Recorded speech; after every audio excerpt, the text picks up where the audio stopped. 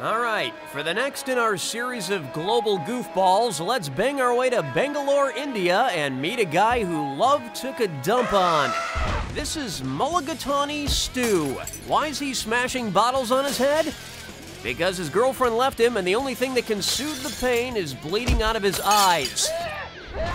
Stu says when she left, he no longer saw any reason to live. That there's a piece of broken glass in his face for every piece of his broken heart. But there's a twist to this tragic love story.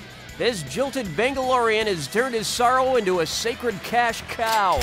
Stu performs on the street doing amazing feats of courage. Whether he's smashing fluorescent tubes and bottles into his face, lighting himself on fire, or just cutting himself and rubbing chili powder into the wounds, you have to agree, this is one sick puppy.